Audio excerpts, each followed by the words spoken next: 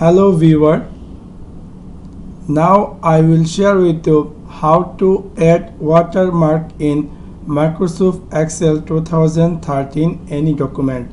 So let's take a look how to do that. For do that you should have a logo in your company or whatever you're working which insert, just like it should be JPG or PNG format. For example, I create a sheet. So if you want to insert any watermark in sheet, simply open that sheet. After that, click on insert and click on header and footer, and here click on picture.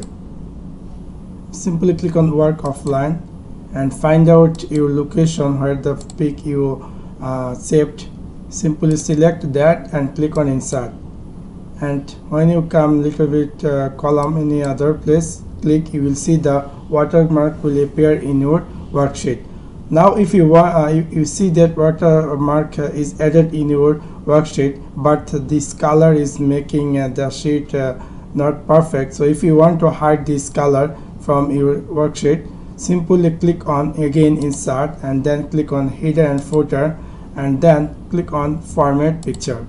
In format picture, click on picture type and image control color automatic, change that to wash out and click on OK, and you will see the logo is hide, the color is hide from your worksheet. So if you click this print out, if you want to print out, you will see the view how that looks like.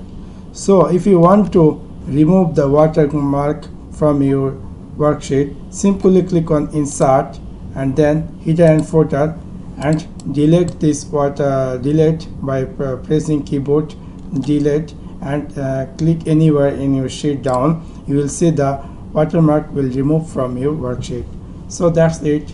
Thanks for watching my video. Like and subscribe.